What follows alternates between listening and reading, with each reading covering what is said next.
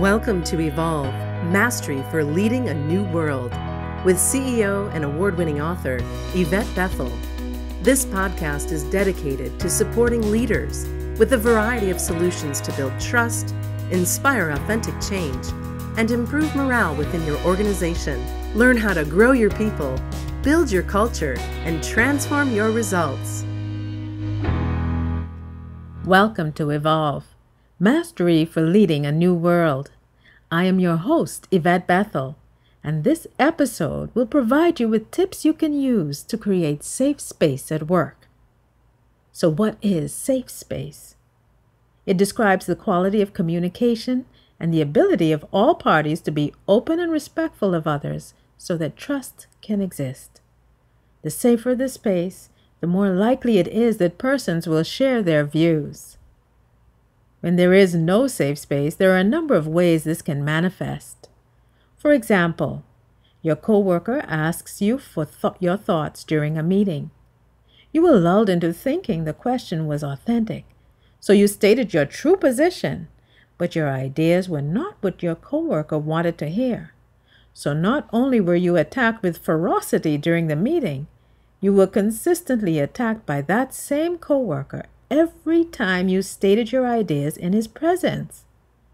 Now, this can happen when your coworker feels threatened by your honesty, so that the attacks are designed to ensure you will agree to everything in future or say nothing at all.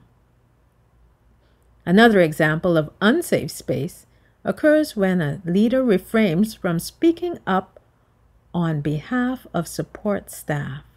When this happens, members of the team view their leader as ineffective.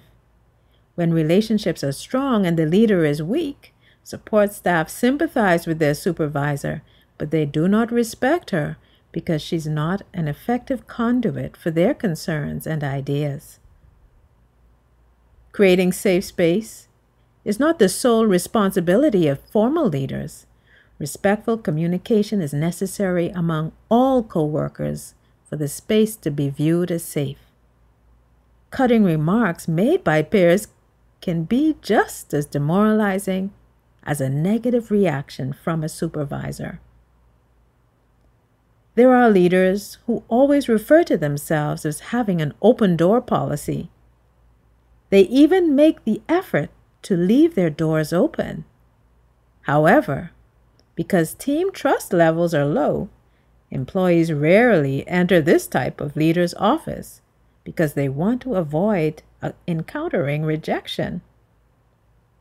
Rejection can be perceived when the leader is busy typing while the employee is speaking, or the leader constantly takes calls during the conversation, or the leader is abrupt or short with employees.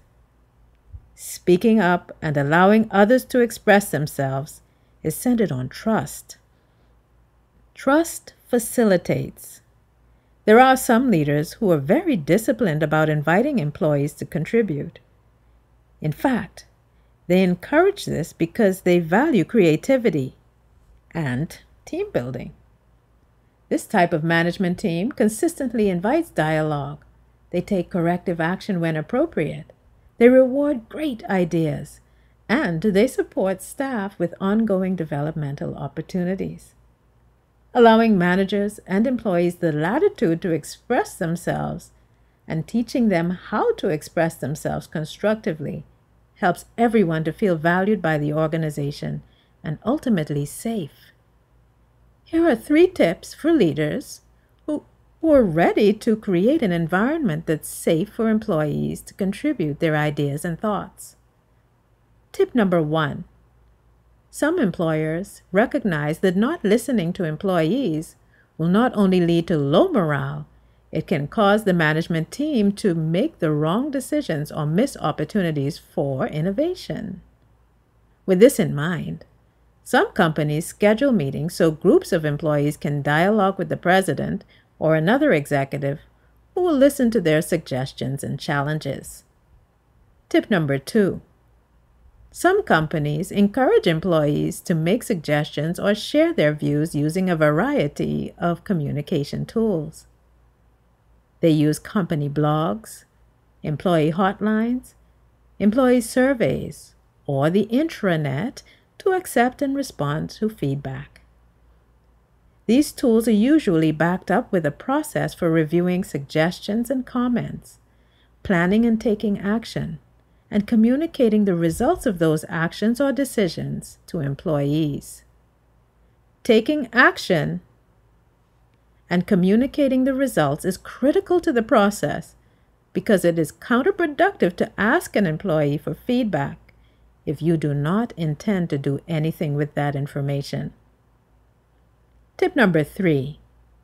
Some employers develop leaders who use emotional intelligence when communicating so they can navigate their emotions and biases. They want to be sure managers are responding to ideas and not reacting to personalities and emotions. Creating safe space is really about opening top-down, bottom-up, and lateral communication channels, sharing important information, listening to employees, and implementing their ideas helps them to feel valued and connected to the organization. This is an important part of the formula for attracting and retaining top talent.